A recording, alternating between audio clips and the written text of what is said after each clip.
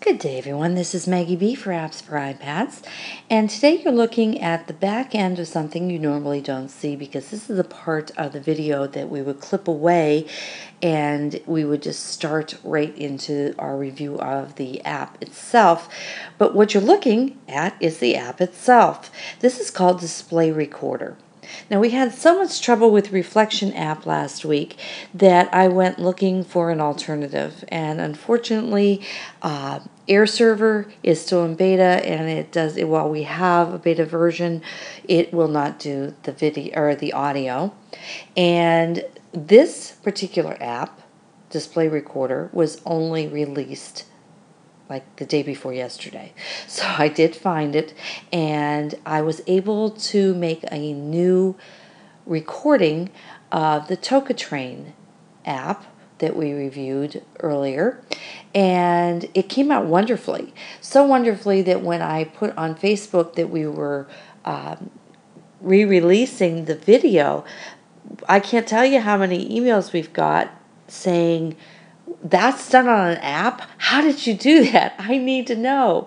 So we're doing this really quickly. We're still working with it.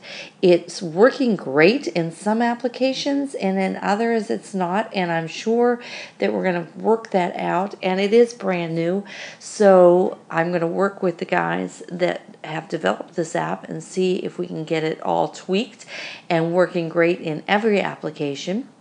What I'm going to do now is I'm going to show you what we did with Tokatrain. I'm not going to show you what we did with the Ocean House Media Five Little Monkeys Collection 1, because it's not capturing, for some reason, the audio of the app, and it's wiping the audio for my entire video out. So it's not perfect. Or I'm not perfect, but I haven't figured out which it is yet. And I have to tell you, it's best if you do a short clip of a video first to make sure it's working. Because with Tokatrain, we discovered very quickly that we had a black screen. We didn't have anything but a black screen. We had audio, but we didn't have video. So if that happens, there's some instances where you need to change this capture method from the direct access, which is actually a better quality, to screen capture. It doesn't work quite as fast, but you get the screen, so that's pretty important. Anyhow, let me show you. Once I did that, I just very quickly went into Tokatrain.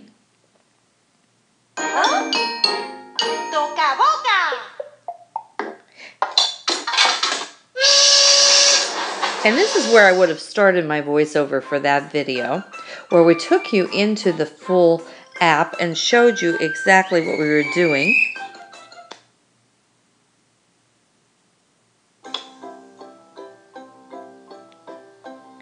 And if you saw that video, this is exactly what you saw. And we can manipulate this a whole 360. We can actually look down on the train.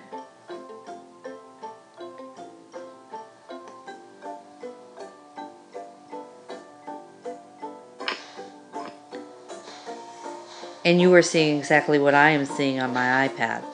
And this is how we made the video for Tokatrain review, which you can see on the website. Whoa, I didn't have the perspective there real good, did I?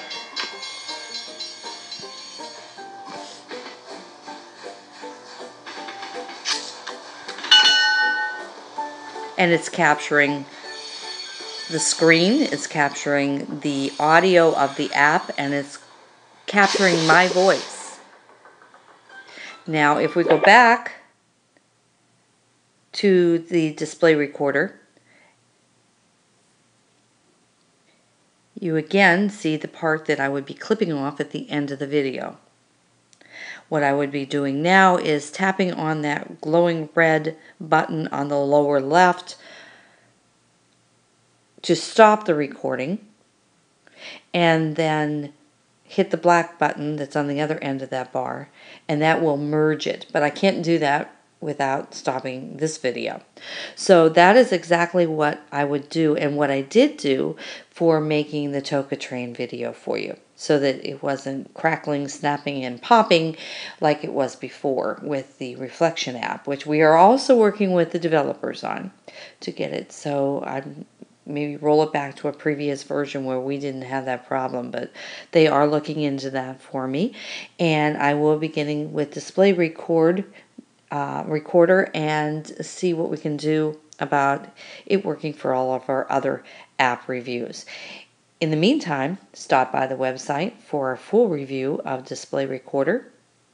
I'll join you on the website, where I'll sync with you soon.